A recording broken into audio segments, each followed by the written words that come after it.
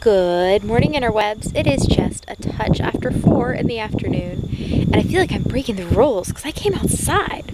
It is much warmer than it appears. Like, it looks like it should be like foggy and cool, and it's actually pretty warm. I mean, the breeze is cool, but the air itself is just warm and muggy. It's very pretty though.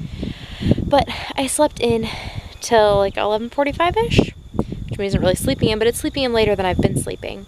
There was like a massive rainstorm this morning. I mean, it rained like all night, and then it just was coming down hard. But I pulled the curtains back because I wanted to see the rain, and it was giant drops, really hard, and it's starting to rain again. So we're gonna go back inside.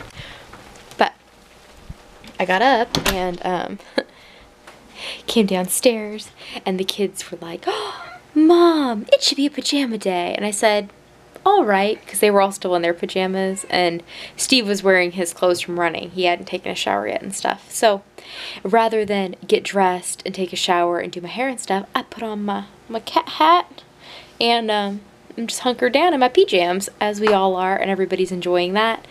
And then Steve, before lunch, took a shower and put on his pajamas, and so everybody's PJ'd up. It's much cooler in our house than it is outside, which is good, because it was gross out there, and now it's wet out there.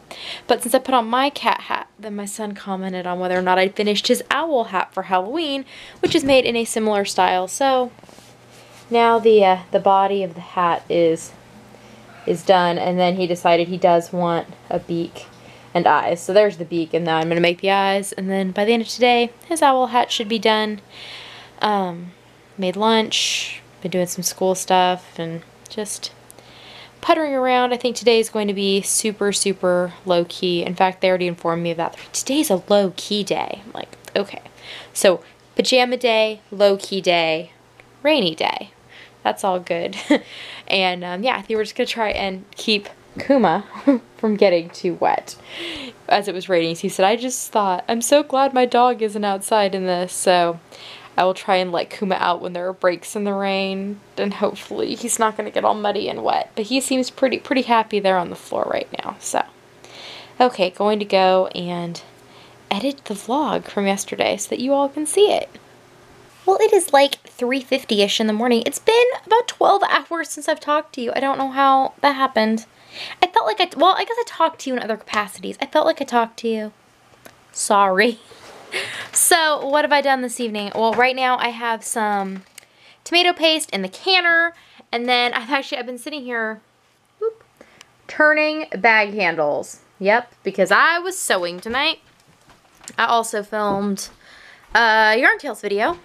So, if you're interested in that, that's over on the Hooked by Happenstance channel. It's the series where I read books and then I tell you about them and I make a shawl. Kind of all about it. So, I'm knocking my thread on the ground is what I'm doing. Okay. I sewed a new kind of bag tonight. Let's turn the light on so you can see. So I can see. So we can all see together. So I made 2 of them. I posted a picture of one on Instagram. So this is the bag inside out. And so I had a bunch of table runners that I had made for sale at craft shows in years past. And I had a bunch that are cut out and partially done but are not finished. And I was like, there has to be a way that I can make these into nice drawstring bags. And I did. So this is what it looks like. And it has the double drawstring. So when you pull on the edges, you get a nice nice drawstring effect. And the bottom is nice and wide. This bag will actually fit 3 skeins of commercial yarn. And here is the second one that I've made. This is in kind of Halloween-y colors. And as you can see, the Jezebel, go away, please. So as you can see, the sides have this kind of little look to them.